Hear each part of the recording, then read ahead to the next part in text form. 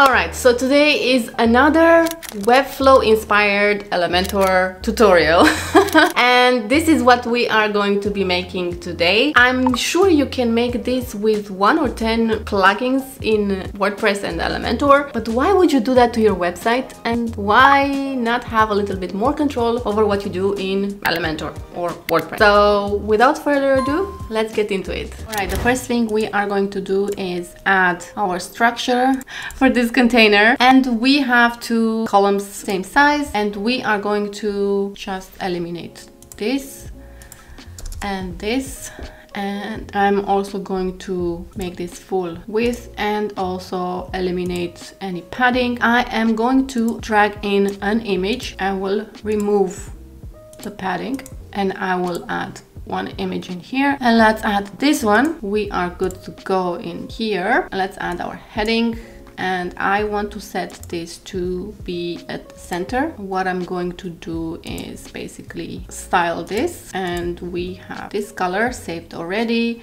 and I also have custom fonts added. Where are my custom fonts? Alright, this is the custom font that we are working with today, and I'm going to give this a rem, size rem of, let's change the text to something, I think it was chapters, and change the size. I am also going to change the color of the background of container, and let me go to my colors. I forgot to save this as a global color, and background. We are going to go here and change this, and we have a nice background now. So next, okay, it's looking good. Honestly, I don't know why this is happening, why I always have a margin at the top. It's annoying. So I'm just going to, for the purpose of this video, just do this, and I have to investigate what is happening, and I think we are good. Let me just update, and I think we have an issue with the image. Let me go to the container. Oh yeah, one thing I forgot, that it's weird because I always do this. I'm going to set this container to have size of 100 VH, and this image as well, 100 VH. Of course, we are going to set this as cover, and now it is looking normal. Alright, so we are going to add another container in here, and I'm going to add a heading, and this heading will, let's just leave it like this for now, and I will set this container to horizontal because I want to add something else here. Let's duplicate this and just basically do this. Alright, and I am going to style this. What am I doing? I'm going to style it, give this orange color that we have for the chapter up here, and typography. I'm going to obviously change this to our custom font. Where is it? Normal and rem, and this is too big. I think this should be fine, and I'm going to change it to uppercase, maybe smaller than this. Oh yeah, should be fine. All right, copy and paste the style, and I will duplicate this container. It's all about making our lives easier, right?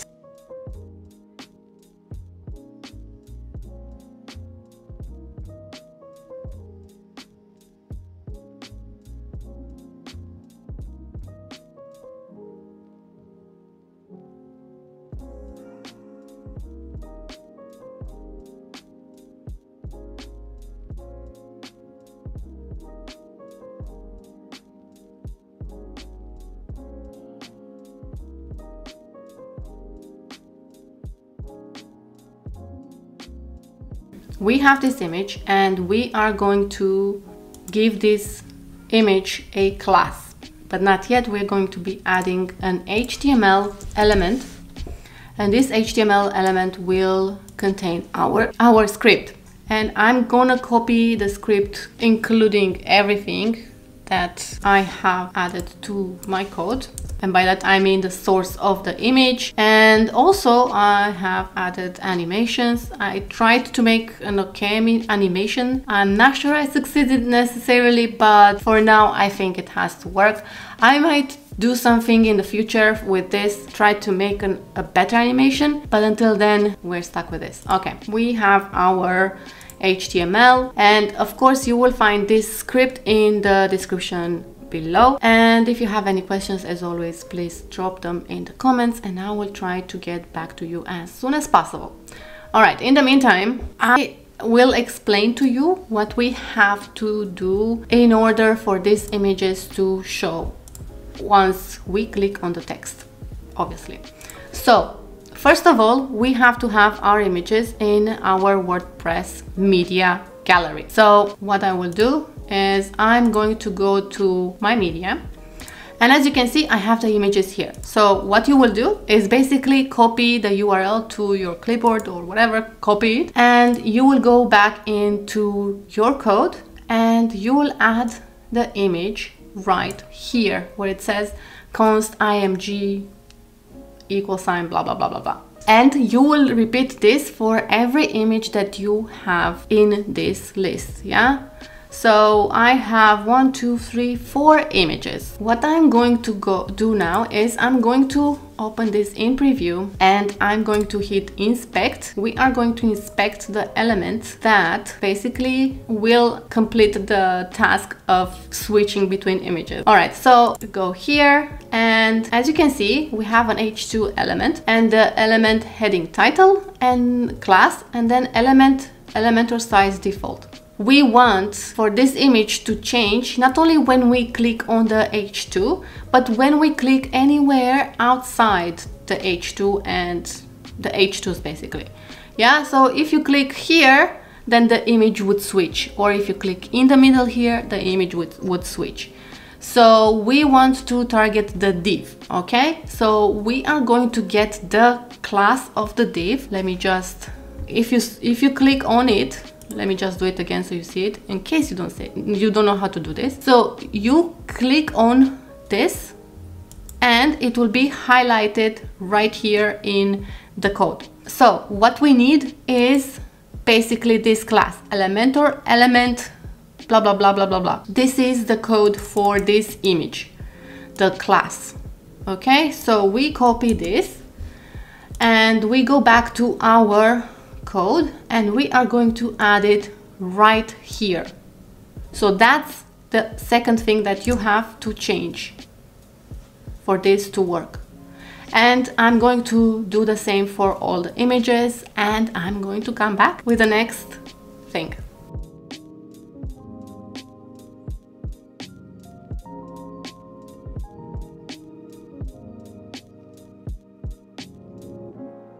Alright, so we updated our changes, and as you can see we have something else here, the classes that actually trigger this change. We have to change this in our image.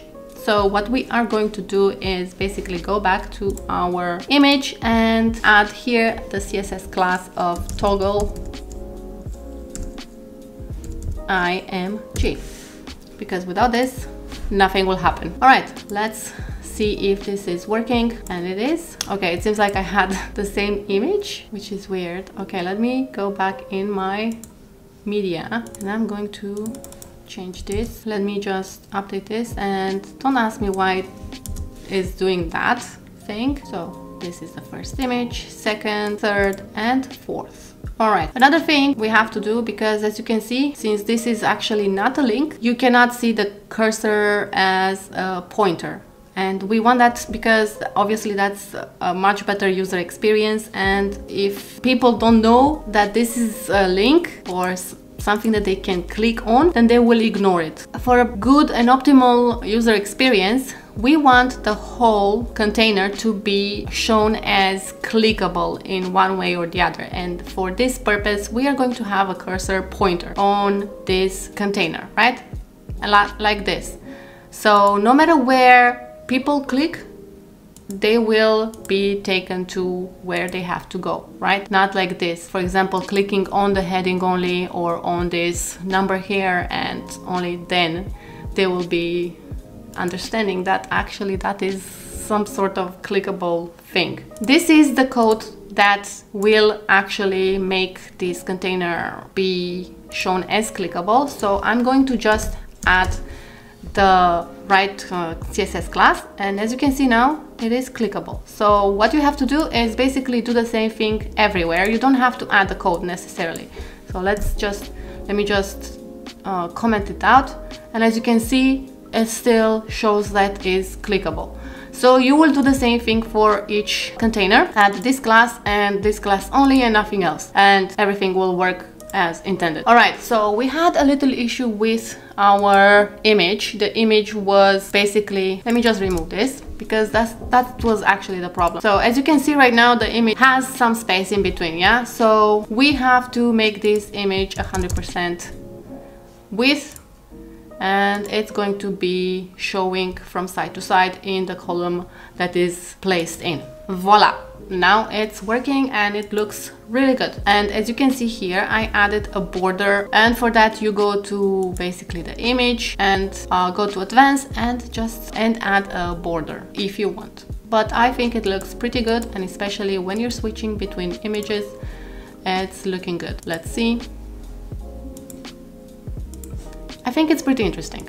Okay, so what we wanted to see is if this is working properly on the mobile. Right now, I would tell you that it is not mobile optimized because, as you can see, it's looking pretty bad. As you can see, this wrap button is not clicked. So if I click it, now everything falls into place as it should be. Yes, I also changed all this accordingly, but this is up to you, and it also depends on how much text you add here to make it as nice as possible, and as well on mobile. And it's looking pretty good, right?